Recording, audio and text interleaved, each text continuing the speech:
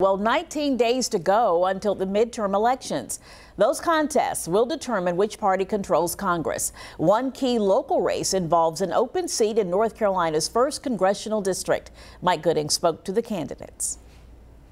Madam Speaker, since 2004, Democrat G.K. Butterfield has represented North Carolina's 1st Congressional District, which, as redrawn, includes 19 counties in the northeastern part of the Tar Heel state, directly below the Virginia line.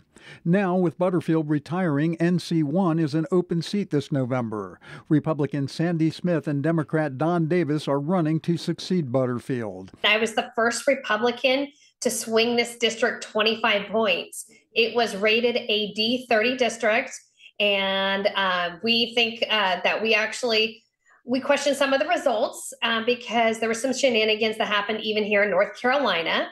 And I'm not a quitter, and I know that the folks need a real America First candidate, and that's why I continued to fight on and decided to rerun in 2022 to finish the job and take the district back. This is about this election, the legacy of leadership that Eastern North Carolina is accustomed to, and I truly believe that I am a part of the legacy of leadership.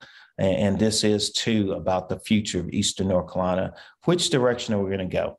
And we must stay in this fight for our kids. We must stay in this fight for better health, and we must stay in this fight for good-paying American jobs right in Eastern North Carolina. Sabato's crystal ball rates NC-01 as leans Democratic. Mike Gooding, 13 News Now.